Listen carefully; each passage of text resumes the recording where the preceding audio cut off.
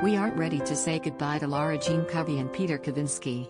Friday, Feb 12 marks the last chapter in the To All the Boys franchise as the third and final movie, titled To All the Boys, Always and Forever, will be released. And it seems we aren't the only ones struggling to say goodbye to the film's protagonist. On Thursday, February 11's all-new News Daily Pop, the film's stars Lana Condor and Noah Centineo sounded off on parting ways with their beloved characters. It's bittersweet, you know?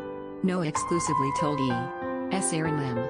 Like in life, all things must come. I feel like of all the ways to tie something up and to end, I think this is a really beautiful way to say goodbye. While Noah was in the acceptance phase of saying goodbye to the franchise, his co-star made it clear that she wasn't doing it. It's so overwhelming, Lana added. Let me tell you right now, I am fully in denial. I have not processed, not a single thing. To All the Boys, Always and Forever follows Lara Jean Covey, Condor, as she embarks on her senior year of high school and prepares for life after. But how does boyfriend Peter Kavinsky, Centineo, fit into that post-graduation plan?